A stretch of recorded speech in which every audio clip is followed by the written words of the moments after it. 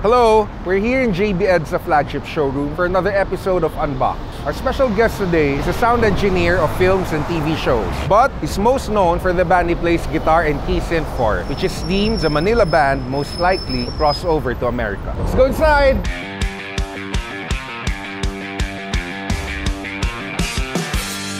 Now let's welcome the best guitarist to ever graduate from the College of St. Benilde, Carlos of Dharma Down. Welcome to Unboxed. Thank you. Mas madaming magaling mag-gitara sa akin sa studio. Anyway, we're going to be unboxing the Arturia MiniBrute II analog synthesizer. Ang laki ng item na i-unbox natin today. Ano ba to, brother? Looks like it's a semi-modular synthesizer with a lot of faders and knobs. Looks very interesting. Daming instructions, daming features. Alright, let's open the box. Para siyang attache case. Okay. Kahoy. Oh! Nagpapamahal sa synth yung kapag kahoy yung sides. We got the manual, another manual, power supply. Power supply. And you can go to any country, plug it in. And these look like audio cables. I think you plug it here sa VCOs, filters. Yung mga modular old school synthesizers. Yung nakikita mo sa Radiohead. I don't know exactly how it works. I kind of have the idea, but I haven't really tried the manual. Sanay ako sa laptop sa computer. I like the wood. I think it's real wood. May vintage feel siya. Oo, tsaka gumaganda daw yung tunog pag may wood. Oh! Hindi, alam ko lang. Hindi ko alam. Sakto yung weight. It probably weighs a little less than a guitar. Pwede siya na rin sa gigs. 25 keys. It has teasing knobs and faders. Pitch wheel. The knobs feel tibay naman. Faders. Oh, I love faders. Sa live na di gamitin. Yung advantage ito, if you're fixed with the setting, you can put your 4 fingers here, then bam, ganun. Please do the honor of undressing the plastic cover of the piece. Sobrang fresh no? Amoy America. Actually, amoy China.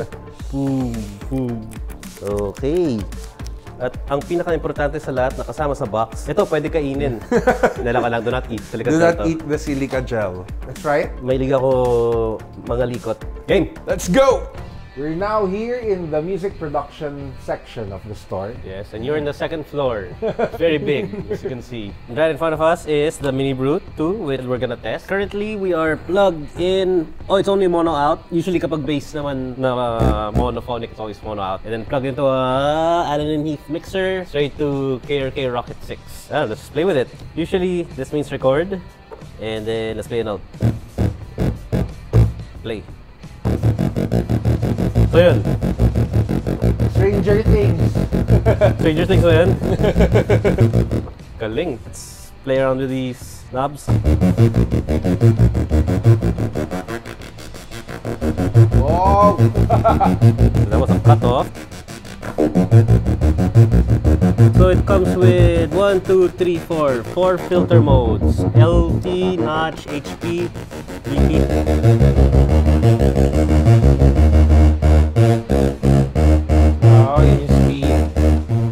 Time div. Parang intervals, I guess. So may 1/4, 1/8, 1/6, and 1/32. 1/4 triplet, 1/8 triplet, 1/16 triplet. Si Ian likes to use yung triplet mode lagi sa drums. May popper kasi yun So pwede ako sumabay sa kanya. Ba't di siya tumutunog? Baka kasi I need to use these. Gusto ko test natin. Ano lang? ADSR gate. Let's try it. Filter. That's correct. Oo nga. So, may ba yung note? Pangit. Ayan. Hindi ako marunong ito. Hello? Hello? Ayan. Diba na? Okay.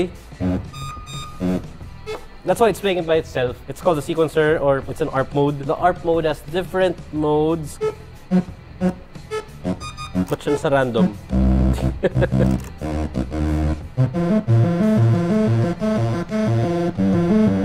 Feeling ko para tayong surrounded by Star Wars droids. Ang favorite song ko ninyo is Turn It Well. Ako din. Sinuot ko yun para sa girlfriend ko nun. Wife ko na ngayon. Congratulations. Thank you. I gave Army lyrics then. And ang galing, she changed every single word. Initially, it was called Turn It Will. W-I-L-L. Will. Parang Yoda. Yeah. Turn It Will. Yeah. I think Army heard it differently. Sa album, naging Turn It Well. Oh. But when you gave it to them, Turn It Will. Oh. Special trivia yun. Oh. I'll play the Turnitul riff.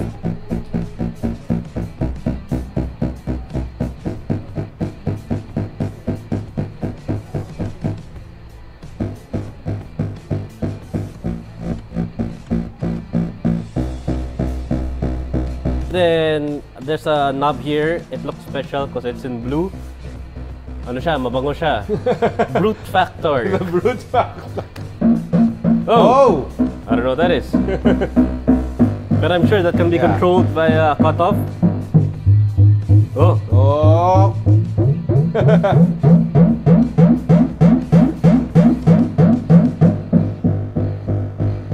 Speed it up a bit. FM. Whoa! Pulse width. And metalizer. My sawtooth. My square.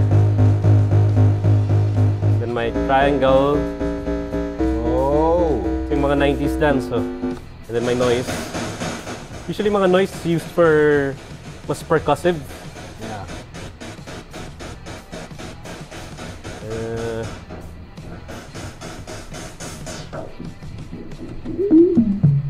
What? Ang sharp laruin ito. And then pwede mo sila play lahat sabay-sabay. Nako-control din nito yung ADSR. ADSR stands for yung attack, decay, sustain, release.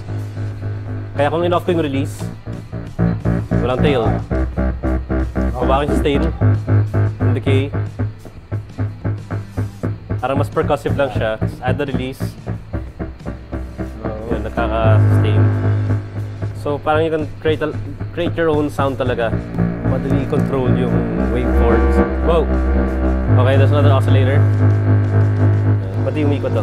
Okay. Yun! Okay, get it. It waits for the whole ARP loop to finish until umiba. So may timing dapat. Queuing. Kasi while the loop is playing, dan dan dan dan dan dan dan dan dan dan dan. Parang if you switch it in the middle, mawala ka sa timing. I guess once you... It waits for it. Parang gano'n, no? Wait lang may try lang ako last.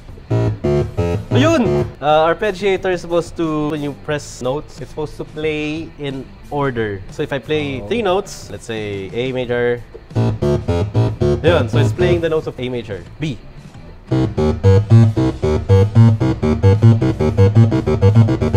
Ah, shit!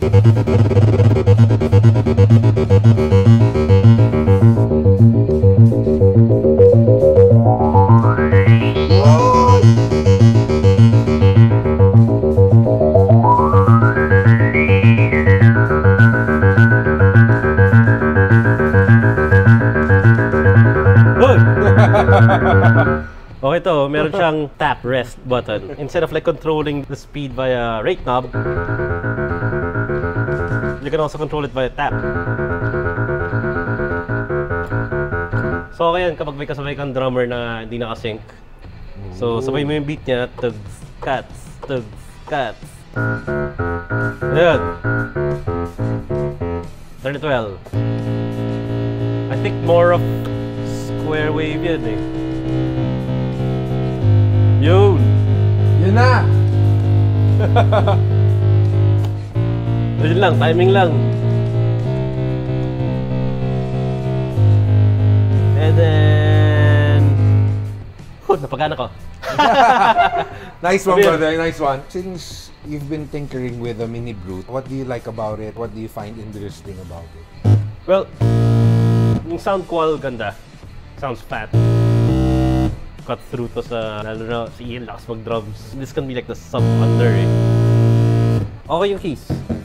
It's not one of those really small, flimsy ones. My favorite about this is, dami namin gamit. Ang hirap mag-transport, lalo na pagka sa sound gigs. Ito yung size niya, sakto. The sound is definitely up there together with the vintage analog sounds. Yung level niya is pretty loud, so makakompitan siya sa modern synths. Everything's exposed, so it should be easy to tweak on the fly, lalo na pag live.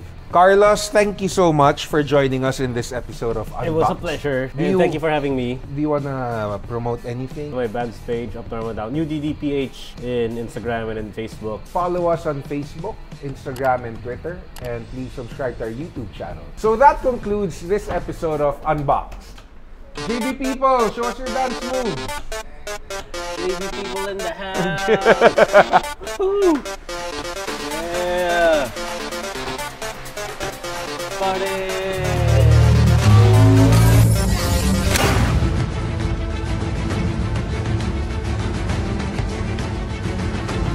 Ha ha ha ha ha ha ha!